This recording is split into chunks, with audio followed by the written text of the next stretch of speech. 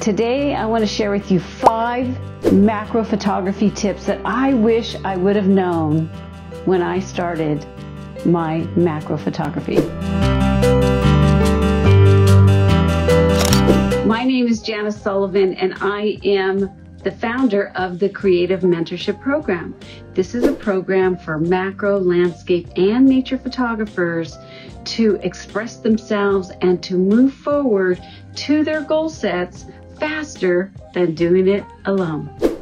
Number 1, understanding what your aperture does. For macro photography, the aperture is everything.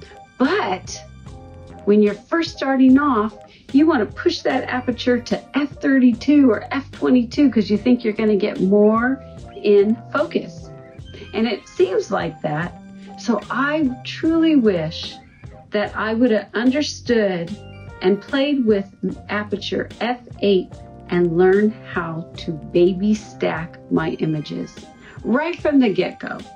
The reason why is because you can get a sharp subject in your frame so much easier by using f8 and taking a couple pictures and putting them together and making that sharper than pushing it to f22.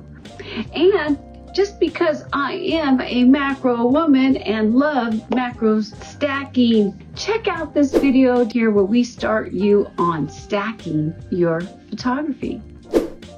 Number 2, learning the histogram. So much in the beginning of my photography career, all I did was look at the back of my camera to see, oh, that looks good, and not paying attention to the histogram. The histogram is everything. It tells you if your picture is too dark or too bright or perfect. And to learn the histogram is the ticket. It really is the one that can tell you what you need to put in your camera to make that exposure perfect. And yep, I have a video for you on histograms, and it even takes you further than just the normal histogram because we talk about color too. So if you ever worked on macro photography with reds and greens and all those really vibrant colors that I like, you're gonna have issues. So check that video out if you want to dive into histograms more. Number 3, composition. See, when I was first really getting into macro photography, I was so excited about getting in close that I never really thought about composition. I was doing landscape. I don't know about you guys, but landscape's kind of easier. You got that foreground, middle ground, and background. Well, guess what? So does macro photography. You just have to think of it differently in a small scale. So you really do need to think about the foreground, the middle ground, and the background. Even if you have a flat flower, it still has the front of the flower, the middle part, and towards the end. So when you want to think about composition, that does make a difference. It makes it more of a 3D feel.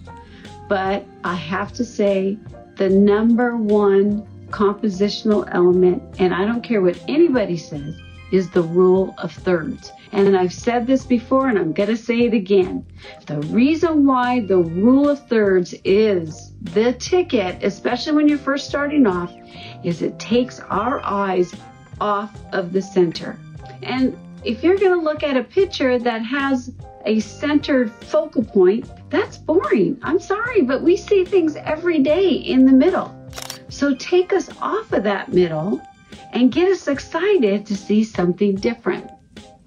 And you always hear, yeah, but you can break it later or whatever. I don't care. Sometimes I don't even want to break it because it works. Just make it more creative. Number 4, adding extension tubes. I wish I would have started a lot earlier putting extension tubes onto my camera with my macro lens.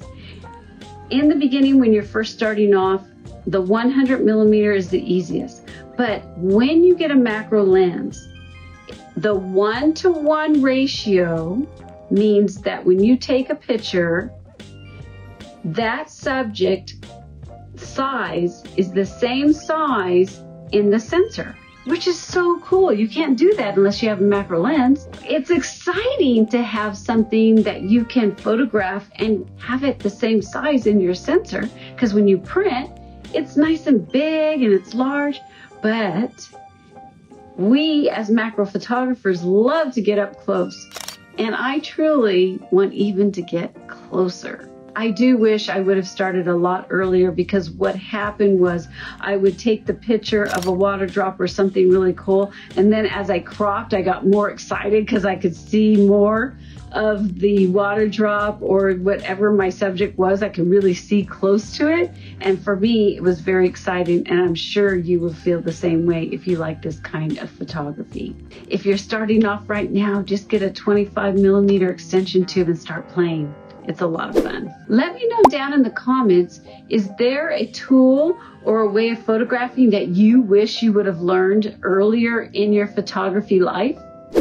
Number 5 is light. I mean, light is photography. That's how it's made. But I want you to think about this a little differently. As macro photographers, we do need light the closer we get to our subject. We just lose light. That's just part of what we do. I always thought to myself, I had to have the perfect flash. I had to have the perfect equipment to make everything work. And you know what? I didn't. I wasted so much time when I could have just gotten a lamp and brought it into the area that I was photographing, or taking a flashlight and using a flashlight outdoors when I needed some more light on the subject. But I didn't. What I did was I made tons of macro photography with a very shallow depth of field because I needed that extra light and I needed that aperture opening. Now I can do whatever I want because I've learned the concept of lighting my subject. And the only way you could do this is by, yes, some of the YouTube videos that I have for you on flash strobes. And I wasted so much time on not really understanding the light. And now that I've really honed in on it, which I wish I would have focused more on macro lighting, I would have been more creative and had a better experience making the work that I love to do nowadays. If you like this video, give it a thumbs up, subscribe to the channel, and share it with your macro friends, because this is a place where we really dive into creativity. This is pushing yourself beyond just the snapshot. All right, remember that your 1,000 words does make a difference. Cheers.